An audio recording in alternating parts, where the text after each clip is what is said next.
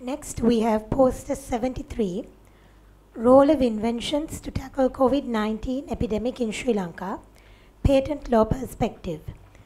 The authors are Weerakoan TP and Punchihewa NS. Presenting today is Weerakoan TP. Good morning, everyone. And first, I would like to thank SLMA to providing us this opportunity to present our research here. And to start with the introduction part of my research, as you might know, there is a plethora of inventions recently with the COVID-19 impact. And anyhow, there are some issues regarding the inventions that's coming out regarding to the COVID-19 pandemic, because not adequate measures were taken in order to channel them in a proper way for these particular inventions. So in our research study, we actually accessed, there are several patent databases in the country. So we access those patent databases. They are administered by the National Intellectual Property Office of Sri Lanka. And I access these databases. There are some particular search criteria as well in order to access these databases. And we also accessed some international databases in order to find whether the Sri Lankan inventions are being filed in any particular geographical area outside the Sri Lankan context. Apart from that, we looked into the publications. We checked into the data regarding like using e-newspapers, their websites. We accessed their websites, and then we, as you can see in my graph, the timeline shows how the inventions are have come out during these newspapers, as well as there's another graph that you can see how many patents are. So those inventions are out of 80 out of 80 inventions, only around 12 patents are being filed. So actually, if you don't file a patent, what happens is there is a possibility to reinvent the same thing again, because others are not aware of what you have invented.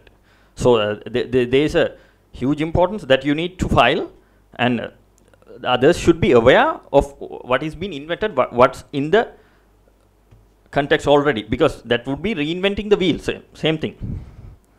So what we suggest through our study is the policymakers, particularly to the health sector, the people should look into patent statistics when they are disseminating research and development funds. And also there are some criteria regarding elevating awareness among health professionals regarding patent law, and also among the inventors, because some of these inventions are coming from the health sector employers as well. So that's all for my presentation. Thank you.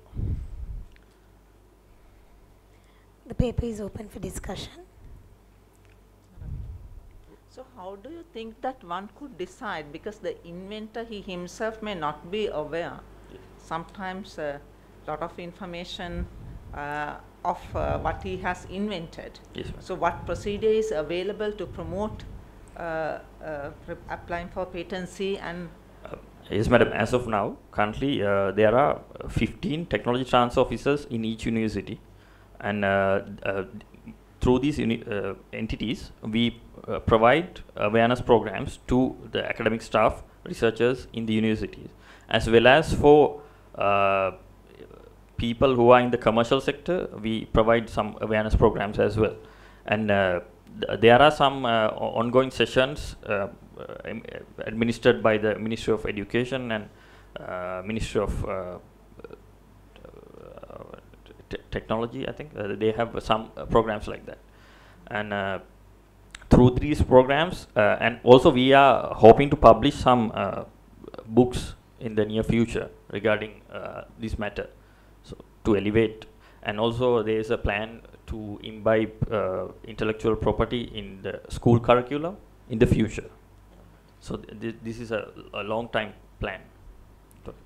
So did you find out the demographics of these inventors? Were they mostly school children, university-based staff, or yes, sir. There is a demography. It's like this. A majority of these inventions are coming from university sector. Okay. But however, there are some inventions that are coming from the school students and people outside the academia. But the issue is a lot of people, they put out their inventions in the media first of all. That's the biggest issue, because if you want to reveal your invention, you should not be revealing it to the media first. So you should first go through a proper path, file a patent, or there are some other intellectual property rights that you have the ability to file. So first you need to go through that path, then you can then reveal that you have filed a patent, then you have the opportunity to reveal. Because first if you reveal, it's like if you publish a research abstract or research paper regarding your invention, also that gives others the idea of invention, and they have the opportunity to do the same thing. So what is their awareness of these proper pathways and ideas like awareness of institutions like the National Inventions Commission now? Yes, there are there are particular workshops they are conducting, as well as in the universities we are conducting as well. We as of now we have conducting workshops in each departments, faculties in universities to elevate the awareness about how the researchers are able to find whether they have when they have a particular invention, or it might not be an invention particularly. Even when they prior to starting their research itself, when they have the idea, they have the ability to access those databases, and there are particular strings, search strings. There are certain methodologies like a Boolean. There are Boolean methods, truncation. There are particular methods. So using those methods, they are able to actually find. And we are more than happy to help even any academics in the universities, and even for the people outside the universities also. We are as I mentioned earlier, we are providing them with adequate information as well. Thank you. Thank you once again, and please can we have a round of applause?